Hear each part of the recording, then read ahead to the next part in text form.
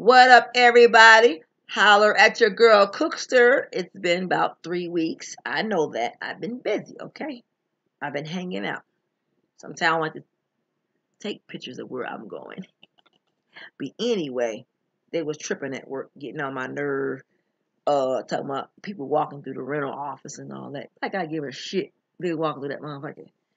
You know what I'm saying? I ain't got time for that. I'll find some other kind of work, get another nigga to work, okay? They get these skippity paps.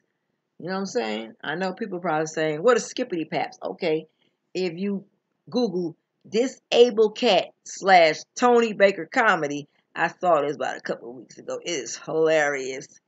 It's about this cat named Cornelius fighting this other cat named Dante, and Cornelius is disabled. So y'all check that video out.